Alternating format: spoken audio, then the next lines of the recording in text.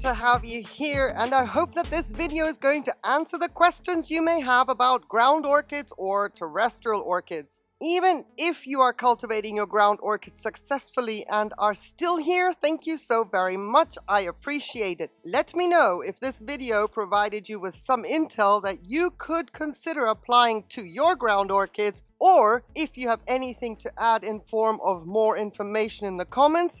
That would be very welcome, because Diana Wilson requested this video and would like to get the hang of them. And I am totally with Diana on that, because they are so beautiful, and in the right climate and conditions, they can even live in the ground, as their general category title states. But as you can see with my little selection here, there's a Cymbidium, a Phaeus, and my two Blatias.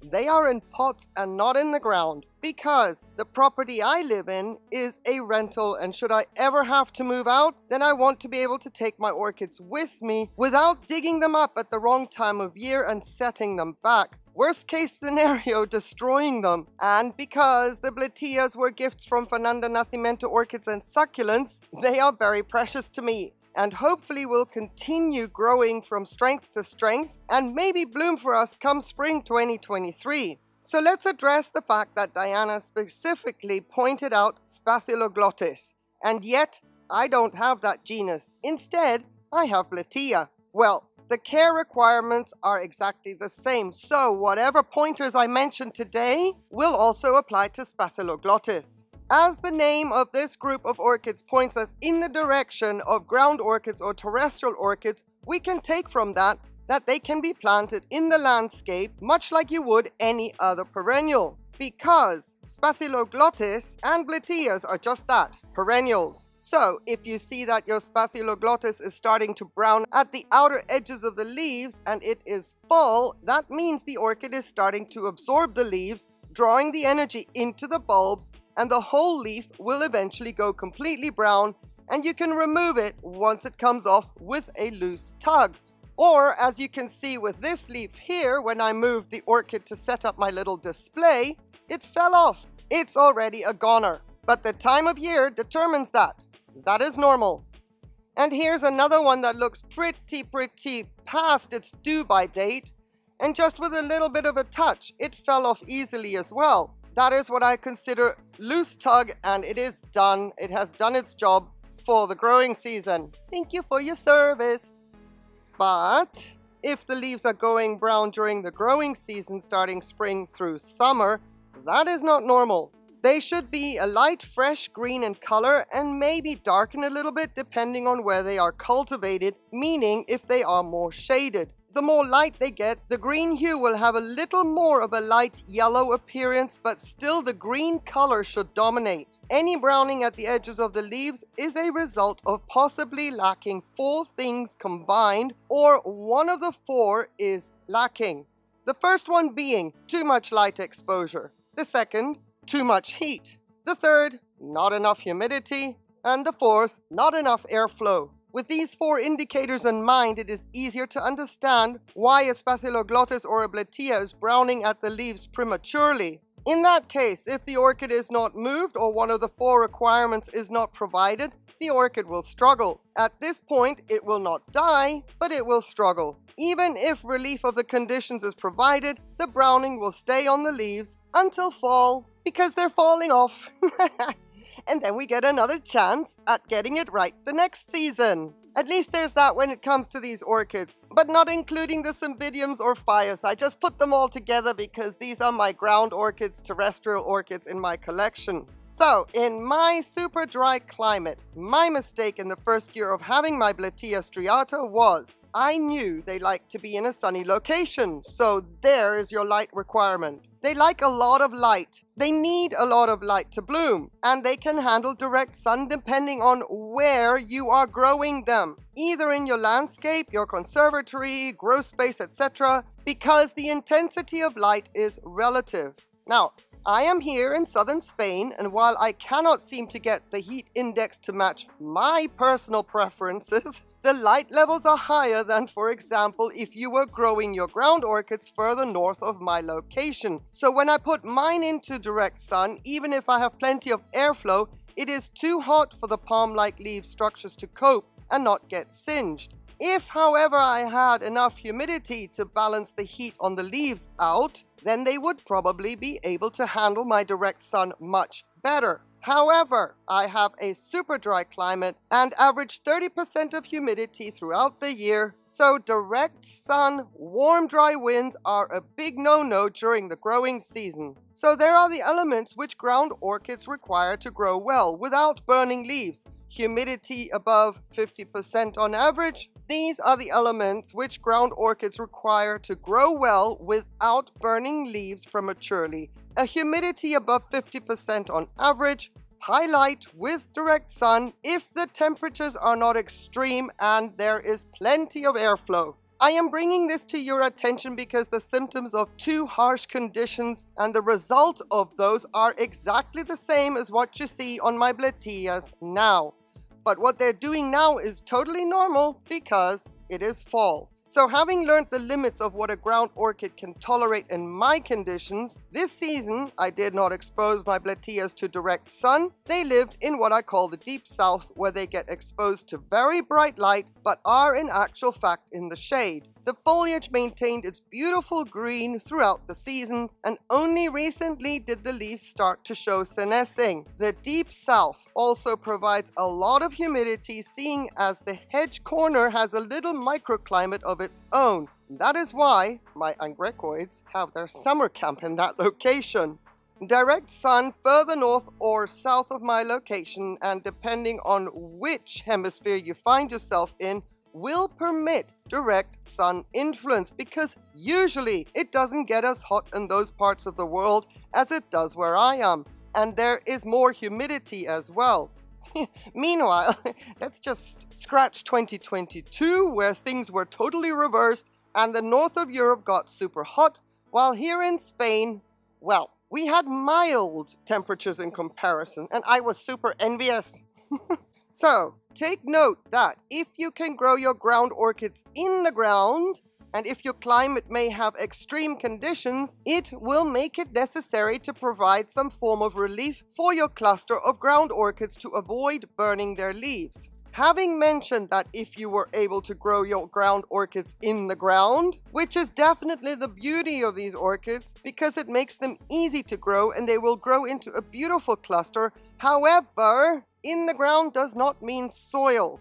If your temperatures do not ever get to freezing conditions, you can plant the bulb-like structures in your landscape and let them go and grow, much like you would be able to do with a cluster of iris. But you would need to prep the area you plant them in with a soil mix that has a lot of drainage. You can add leca or a horticultural grit, even making a huge batch of orchid bark and adding some general potting soil to that will do. But stop right there. Your mind may be leaning towards Cymbidium style medium mix because, again, if your temperatures do not drop to the point of the ground freezing, you can plant Cymbidiums into your landscape as you can do fires. But again, let me stop you with that medium mix, because I don't want you to think, yes, I've got bark, yes, I've got soil mix, happy days, because the root system of a Spathyloglottis is much, much smaller and finer than the chunky roots of a Cymbidium and the medium-sized roots of a Phaeus. We have to take into consideration the structure of the root system of a Spathyloglottis or a Bletilla. They are completely different to Cymbidiums or Phaeus roots. So if the area in your garden is not free draining and the ratio of how much grit should you add is not something you want to risk making a mistake with, then I would dig out a patch in the landscape, remove the soil and fill the hole with cactus mix from the garden center, and then place the bulbs into that specifically prepped area and not too deep. Once again, I'm going to refer to think of how you would plant clusters of iris. They are planted shallow and are barely covered with media. The same with Spathyloglottis and Bletillas. Oh, and if you have pets that love to dig in your landscape, you definitely want to protect the bulbs from being interfered with. Depending on the time of year ground orchids are planted in the landscape, don't water them in or give the patch a good drink in the event that it is spring. which is the season that I recommend to plant them if they are going into the landscape. It does not matter if the bulbs show above the level of the media once you've watered them in, and I will always reference irises because the growth habit and planting depth is very, very similar. And I would highly recommend that the planting happens while the orchid is still dormant so that there is no transplant shock. That is why my second Blatia is still in its nursery container, as it arrived earlier this year and had already come with the foliage. Once she loses the leaves, we will do a potting up tutorial if potting up your Spathioglottis is the way you intend to grow it. And despite just having said that I recommend spring for planting ground orchids, and yet here I will be potting mine up once she drops her leaves, and that could be winter, the potting up is different than planting in the landscape. There are not that many elemental dangers of freshly planted ground orchids in a pot, as there would be out in the landscape. If it rains too much, I can move the pot under cover, which is a little harder to do in the landscape. Now that does not mean that it is necessary that the bulbs are dry all winter, even while in the pot. But because the air is cooler and there's more humidity in the air, the pot won't go bone dry. But in the case of freshly not established bulbs, they should not be exposed to those extremes because there is a risk of rotting them out. Once they have had 1 year in their location, the chances of anything rotting are very slim. For that reason, any planting of ground orchids in the landscape is best done in spring, whether they have broken dormancy and are growing new shoots or not. This way, the cluster, the new bulbs, can establish themselves throughout the growing season, go dormant in their spot, and then they can handle the weather conditions so much better while they are dormant. The bulbs will develop a new growth in spring along a tight rhizome, and eventually the older bulb will deteriorate. It doesn't happen as fast like it would with a Pleone. It can take a couple of years for an older bulb to deteriorate, but eventually, after several years, you will be able to see the center of the patch or pot look bare like that of a Cymbidium, while the growths are growing outward in a sort of circle. So based on what I just mentioned, the example of my first Blatia is, she is just finishing off her second full season on my patio, and I potted her up while she was just leafing out, and that was not too late to do. The timing was okay. There was no transplant shock. She continued to grow, and then in the spring of 2022, I had 10 new growths sprouting, which are the ones you see now. The vigor of this orchid has me thinking that my pot will already be too small for the 2023 growing season. But at this point, I'm not going to repot her, and I will wait and see how she copes with growing new growth being this confined. So note to self, when it comes to potting up my variegated Blatia, we are going to need a wheelbarrow of potting media. It is not necessary to pot up ground orchids the way I did. They are super versatile in the media choice, as long as it is free draining. Remember the cactus mix option in the landscape? That would work very well for a pot as well, if you prefer a classic pot with a saucer setup, as opposed to, as you can see, my setup is semi-hydro, and the mix I have in the pot is large lava rock, which I used as crocking, and the rest of the pot is akadama, with a top dressing of gravel to keep the surface akadama from drying out too fast, and besides, I thought it looked pretty.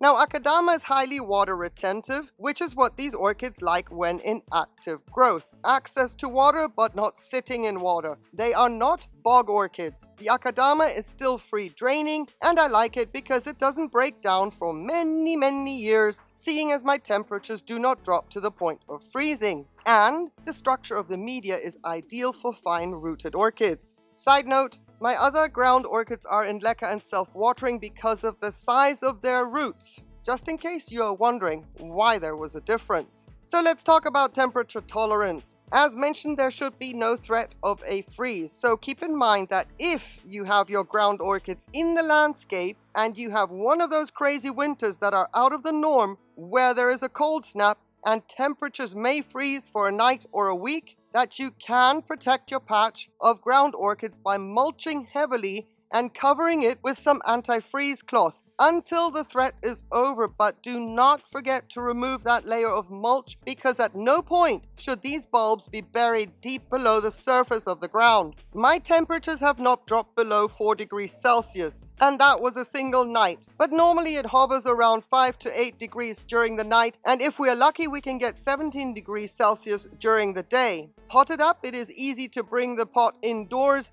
even into the garage, to ride out the threat of any funky weather. While outdoors, the pot is exposed to light. Keeping a pot in the dark garage for a short stint is not going to affect the health of the bulbs in any way. The upper temperature tolerance is depending on the climate and conditions of where and how you choose to grow your ground orchids. Mine can and have to deal with temperatures up to 40 degrees Celsius. That is when leaf burn can happen. Again, just because I do not have the humidity to buffer against the dry heat. I suppose I could bring my pot indoors when I see that on the forecast, but I forget to do that, and they are tough orchids, so a little leaf burn isn't going to be a detriment to the development of the bulbs. Emphasis being on the little. If many leaves would scorch over a large surface area, then of course the photosynthesis would be a problem and the bulb may not grow as strong. For the most part though, they are pretty tough, even though the leaves aren't exactly thick in their makeup. I have fertilized both the established plateas with 300 parts per million of fertilizer every time the pot feels empty or the nursery container was on the verge of going dry. But for the one still in the nursery container, the pH was at around 8. That sounds really high, but I feel that the soil in that pot is already very old and for that reason acidic. So the high pH balances out any excessive acidity in the pot, and during the season the orchid did not have any signs of deficiency, so I feel quite comfortable with what I did there. Deficiencies would show up in forms of a color break on the leaves, yellow patches within the structure of the leaves. Not to be confused with over-fertilizing, which would show up as leaf tip burn, what you can see also as an example on my established platea, but that is, again, because it is fall and the leaves are being absorbed. However, excessive fertilizer leaf tip burn looks exactly like what I have in the pot right now. Seeing that I do not have many regular plants, I use my orchid-specific fertilizer for both of these. As a matter of fact, I use orchid-specific fertilizer for all my terrestrial orchids, but a generic fertilizer would also work well for these. However, while young and not established, I would also only dose at half the strength recommended by the manufacturer. If I were using generic fertilizer for the one in the nursery pot, because of the fact that it is still so small, I would go as low as a quarter strength, just to be on the safe side. Usually, generic fertilizers are balanced and they will pH accordingly because their makeup is for soil-based plants, so having to adjust pH when using generic fertilizer will not be necessary. For an immature colony of ground orchids in the landscape, I would fertilize a little in the first season just to give them a little help along the way. Seeing as my media is Akadama, which, while it has minerals in its own makeup, it is not a media that goes acidic. For that reason, and for the sake of convenience, I use my orchid-specific fertilizer. I also supplement with CalMag and seaweed during the growing season. I care for my ground orchids just like I care for my epiphytic orchids. I do not differentiate, and I give them the CalMag and seaweed once per month at a concentration of 60 parts per million of CalMag and 40 parts per million of seaweed. If you grow your ground orchids in the landscape, it is not necessary for them to be supplemented in this way, seeing as there are so many nutrients accumulating around the roots from debris, etc. They have plenty to draw from. During the growing season, I do not let my pot dry out ever. I water, fertilize, and flush as and when my reservoir dries out. Then, once they are dormant, I make sure that the pot isn't always saturated and let the climate do its thing. If there is a week of rain in the forecast, I shelter the pot, but it is still outdoors. So I hope that this information will clear up any confusions about ground orchids in the landscape as well as growing them in a pot, including putting the mind at rest when it comes to browning of the leaves falling off rather radically, which can be alarming, But after this video, I hope that it isn't anymore, and the understanding of the growth cycle of a ground orchid makes it much easier to grow them successfully and have fun in doing so. I don't know about you, but there's one thing I always used to enjoy while living in Germany. That was to see the bulbs starting to sprout, be it early green leaf tips poking through a thin layer of snow, as with the snowdrops, or crocuses, and then tulips. It was so refreshing and fun, and that is the feeling what I got out of the Blitia this spring.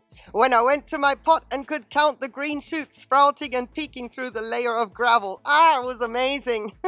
And now we wait for blooms. And I have high expectations for the Striata for 2023. So this was a chatty video. I hope it wasn't too long. And if it was, I hope that it warranted the time it took for me to talk about the care of ground orchids. And if you've watched to the end, thank you so very, very much. I appreciate your time. Any questions? The comments are there for a reason, and I look forward to engaging with you more. Thank you for your request, Diana Wilson. Let me know if this is helpful and how you progress with your ground orchids. Any and every update will be very, very welcome. Have yourself a beautiful day. On one condition though, please, that you stay safe. Take care. Bye.